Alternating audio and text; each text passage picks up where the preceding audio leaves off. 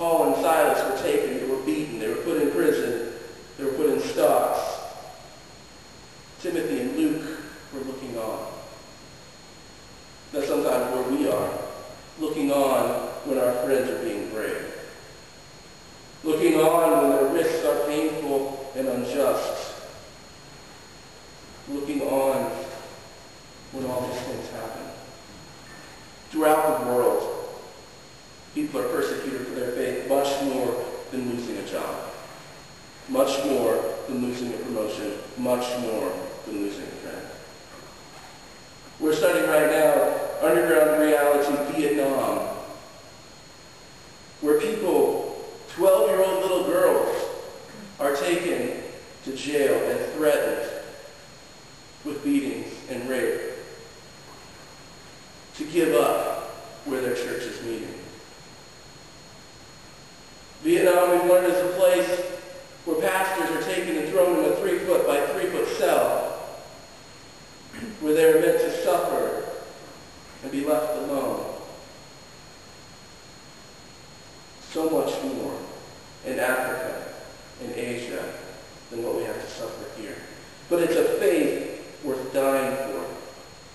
And Paul and Silas demonstrate how much they love God and how much that faith is worth to them. When it says about midnight, Paul and Silas were praying and singing hymns to God, and the other prisoners were listening to them. They were singing hymns to God. They were praying in a case where they had just been beaten, where they had just been thrown in prison, where they were in stocks, where they were chained, where nothing was right, where all they were doing was minding their own business. And their profession of faith and profession of strength in God lands them in jail, lands them persecuted. It's a big risk that they took. But they sit there, worshiping. See, Paul elsewhere when he writes, whether well-fed or hungry, whether beaten, whether whatever happens, I will praise God. And this is his demonstration of that. They were just severely flogged and praying and singing hymns.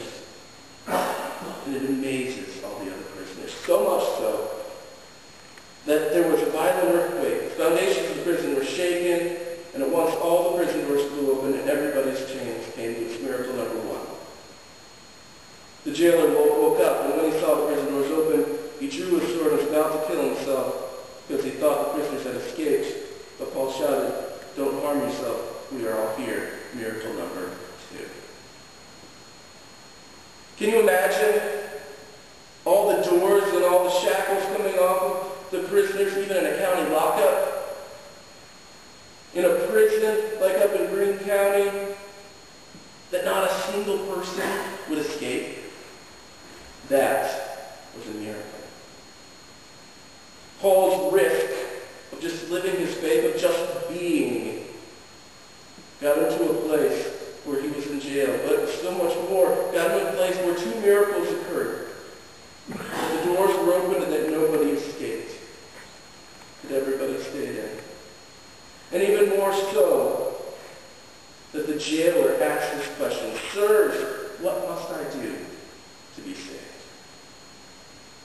And they replied, "Believe in the Lord Jesus and you will be saved, you and your household." And so, coming into Philippi where there was less than 10 Jewish men, Paul and Silas come in. First, if you look back in the passage, you see they convert Lydia to become part of the church.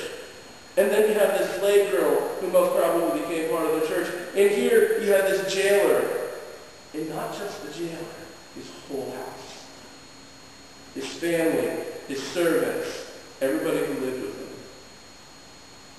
After the great risk of just being for Paul, there was a greater reward of a church in Philippi.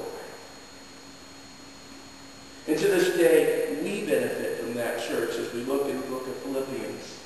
And in the book of Philippians where it says, "Rejoice in the Lord always. I will say it again, rejoice.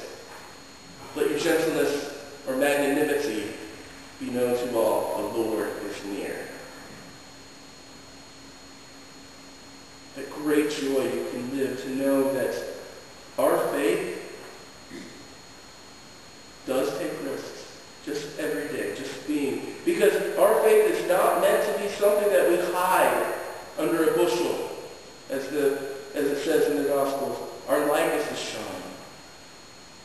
We aren't to just have an individual faith, but we must have an individual strong faith, founded in prayer and founded in the Scriptures.